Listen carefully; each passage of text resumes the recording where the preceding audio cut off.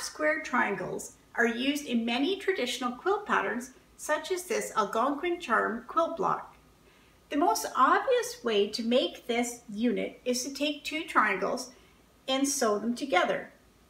Today I'm going to share some tricks to make the cutting and the stitching easier and explain when it is a good idea to use this method. The width of fabric strips you'll need will be determined by the quilting ruler that you are using. On my ruler, I can see that because I want 2.5 inch finished size units, I cut 3.25 inch strips. Your ruler should come with instructions or ask for help at a local quilt shop. Lay your two strips of fabrics right side together and align your ruler with the edge of the strips. Cut carefully, making sure the ruler doesn't shift. Rotate the ruler to cut the perpendicular line.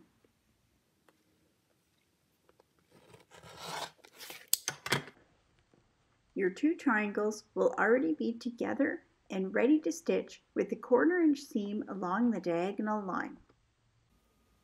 Once the stitching is done, carefully open with the seam pressed to the dark side, finger press, and then press with an iron.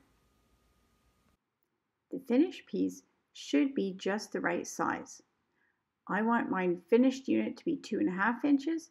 That means with seam allowance, this square should be 3 inches.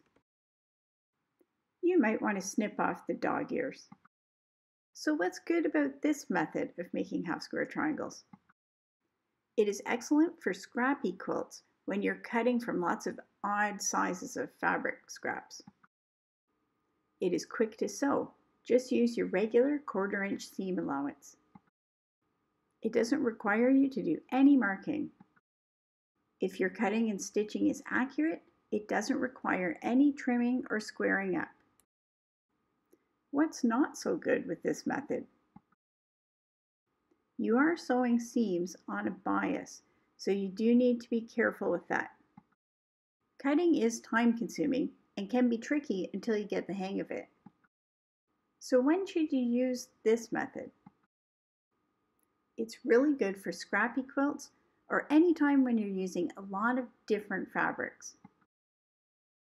If you're working carefully and precisely, this method is easy and does save time. I give this method a rating of 4 out of 5 thimbles. For more quilt tutorials, patterns, and inspiration, check out epidastudio.com.